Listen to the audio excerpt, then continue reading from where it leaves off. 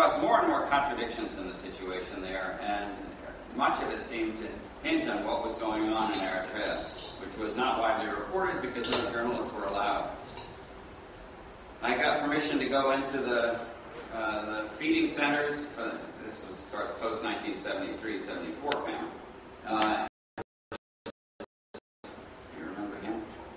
Yes. Some of you are old enough to.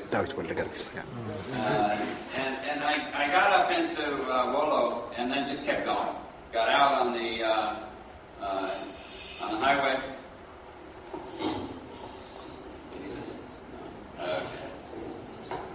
Got out on the highway, met a couple of Eritreans who were traveling north. They said, look, if you're really interested in finding out what's going on there, we can get you in. They got me to Makale, got me permission to travel on a convoy, and my friend and I entered from Adua in a huge convoy. That was in April of 1976. Second day we were there, the colonel who had led the convoy in was assassinated. The whole city was shot up by Ethiopian forces. More than 30 people, or I believe, I don't actually know the numbers, but a large number of people were taken out of their houses and executed. Their bodies were left out on street corners. And I, shocked by what I saw, and shocked by the fact that this was going on and nobody was talking about it outside, set out to write about it. And I did. I went from there to Sudan, met both the EPLF and the ELF, and then traveled inside for 5.5 weeks, half with each front. Got into Sahel, and one day I was taking a walk down a dry riverbed and was taken to a clump of trees, and inside was this wood shop where some of the young boys were putting together furniture and boxes and other things from leftover wood in crates that had brought food and other things, goods into the field. In another spot, I was in a cave where they were making leather goods. This was a sewing machine. They told me it had been nationalized. Been taken from an Italian shop in Asmara. And they were making goods for the front in underground workshops. They were repairing weapons. This was a complex operation, much of it underground or in caves to protect people from the daily, almost daily, raids by the Ethiopian aircraft, the American aircraft being flown by Ethiopian pilots, of course. I traveled up into the highlands. This was the village of Zagreb, where I spent a lot of time over the years. Village administration was being reorganized. The village committee had been set up. This is 1976. It's all men at this time. When I went back in 77, it was men, women, and young people coming out of a complex structure of associations that had been organized there. So behind the front lines, there was an effort to really organize and manage the society. Both the ELF and the EPLF were doing it. I came back again in the summer of 1977 and spent 6 months at that time all inside EPLF areas. This is a training camp for women. Men and women were trained separately and then integrated into common units once they got out. Military training at that time went on for as long as 6 months, which was a reflection of the depth of discipline being developed and internal organization among the new recruits. Of course, that's very different from the way it is today. This was also a highly politicized movement. Both fronts were, the EPLF in particular. These guys, every military unit and non-military department was having political study sessions 3 times a week. The book that they're reading from there, sitting there on the ground, was produced in Sahel. by the EPLF's political department, which I think we all know now was actually being run by the Eritrean People's Revolutionary Party, the secret party that ran the EPLF. And this book really was, this was the little orange book of Eritrea, was the ideological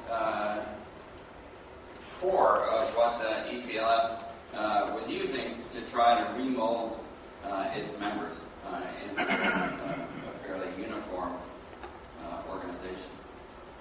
I believe this was the first women's demonstration in Eritrea, although it could turn out there were demonstrations earlier in the 50s and 60s during the student upheavals. But this was taking place in 1977, really organized around women's participation in the struggle, because many women were meeting resistance from families for even attending women's organization meetings. This is in Karen.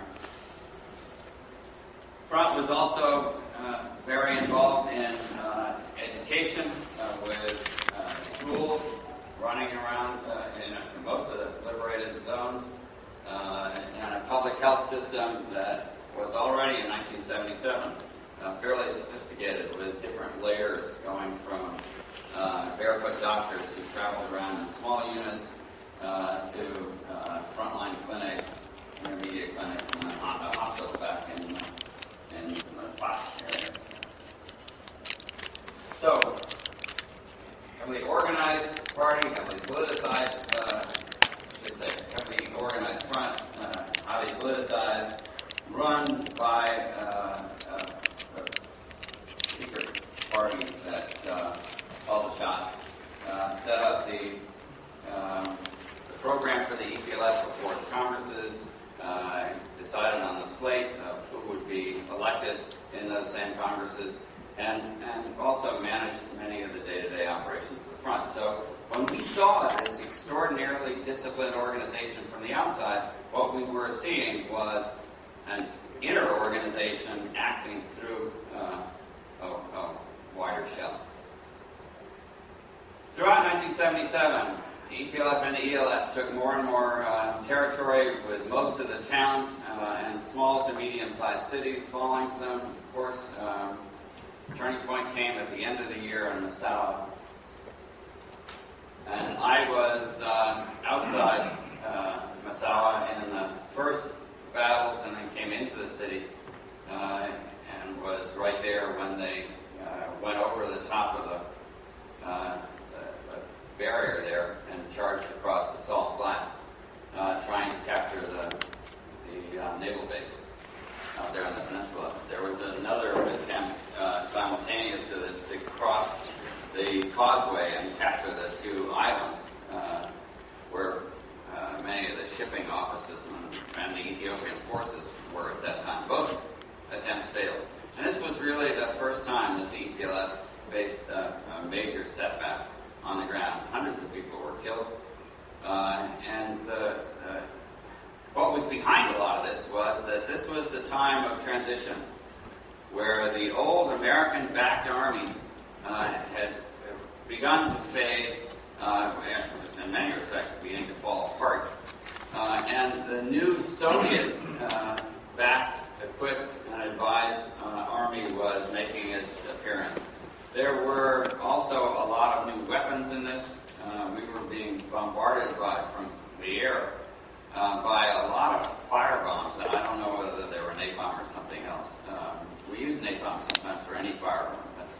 It could have been phosphorus, it could have been something, but the city was really, many of the residential areas were on fire. It was a very difficult time. So, 1978, big turn. Soviet Union comes in, picks up Ethiopia under Mengistu, and in effect, the fronts fight a second liberation war, having almost won the first one in 1977. I don't need to go through all the details, but of course there were the series of retreats until the lines were drawn around Nakba and broadly the Sahel base area. The mountains themselves became fortresses. The next couple of photographs are really from the early 90s. just going back to look at that trench system. If you've been out to Nakba, you would have seen this. These went on for miles, these trenches, and they